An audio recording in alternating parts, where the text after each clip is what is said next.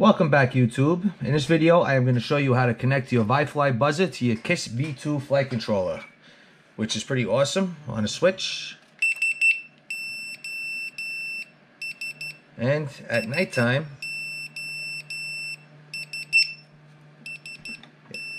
it lights up like that, which is pretty cool. So if you lose your quad, it makes it very easy to find. And I'm going to show you how to do that. Okay, so on the KISS flight controller, there is KISS V2 flight controller. There is two pads for the buzzer. You got positive and negative here, okay? So with those two pads, with the provided wire that we get with the ViFly V2, which is this right here, little unit, weighs 5 grams with the wire. They give you this provided wire. It's very similar to a GPS wire or anything like that. So you have positive, negative, and a signal wire, okay? So on a KISS flight controller, since you have a positive and negative buzzer pad, we're going to connect the yellow to the negative, the red to the positive, and ground to this ground pad coming off of motor 3. Okay, so we're going to use pads 1, 2, and 3 right here. Alright, so we're going to start off by, we're going to flux these pads that we're using. So, like I said, ground off of motor 3, and buzzer plus and buzzer minus. Alright, and now that that's done, you see I pull my solder from underneath.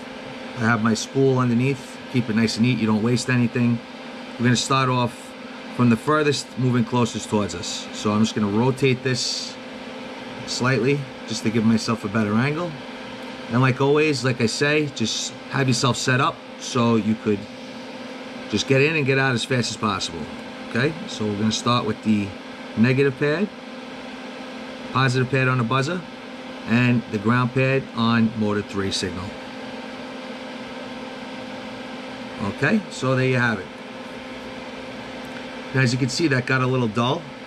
That is because we attempted to hit it twice and we burnt a little more flux out of it than the other pads. So you can tap it with the flux pen and then just boom, all better. I'm going to connect my wire here, hold it like this, and we see exactly how much wire we need. And as you see, we're not cutting, we're not losing much, so that's a good thing. So what I'm going to do is I'm just going to unwind these wires up to this point. Okay, that looks about right. Okay, and I'm going to mount this to my frame right now.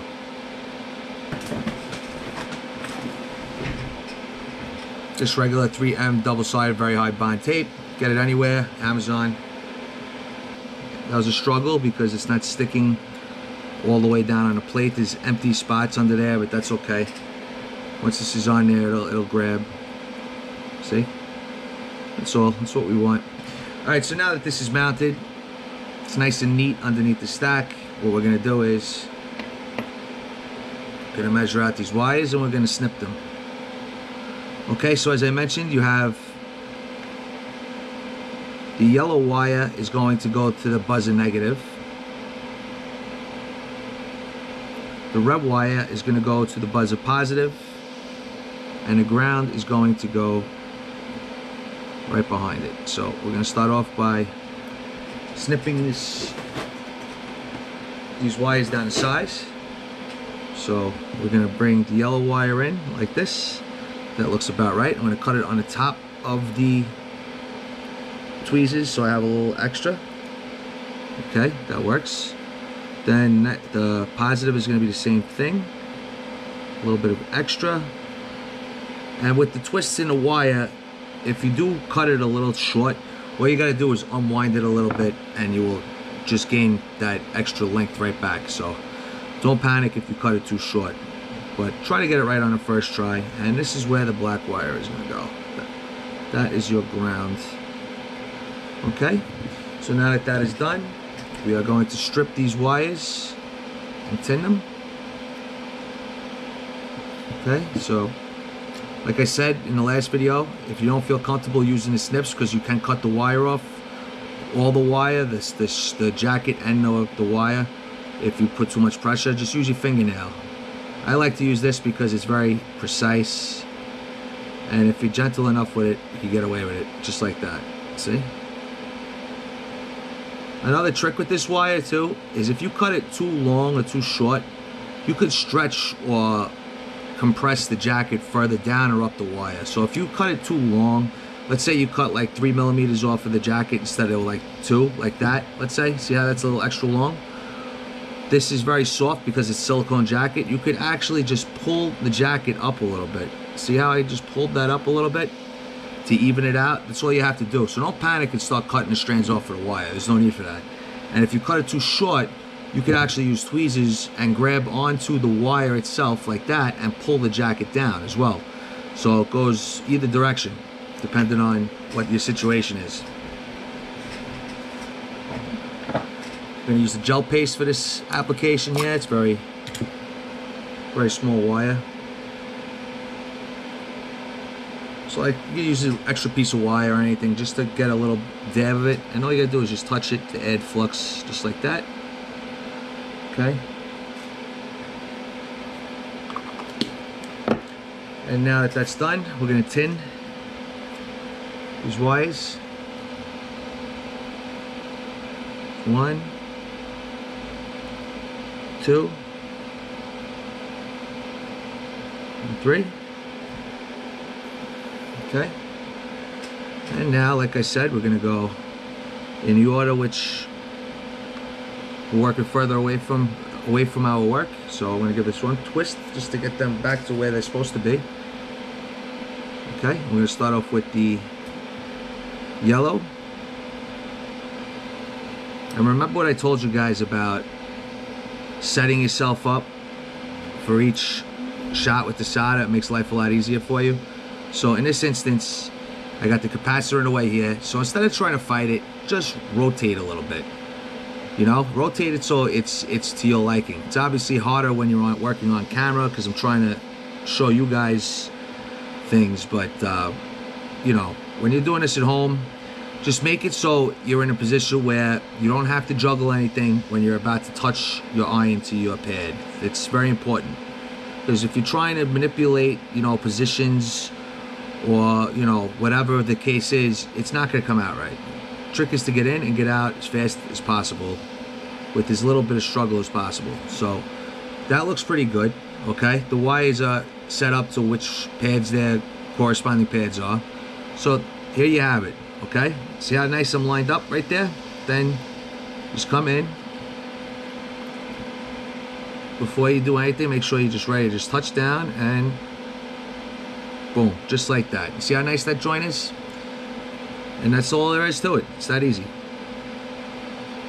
Same thing, you just finagle the wire so I want them to be facing the same direction. I don't want them to be lopsided because I'm just anal like that. So readjust it. And it's a good thing about the 45 degree angle on the tweezers is you could switch from one angle to another depending on what you're working on and your location. Now you see how they dropped in there, and the ground wire is literally right where it's supposed to be already, and that's not by accident. That's what you want to do.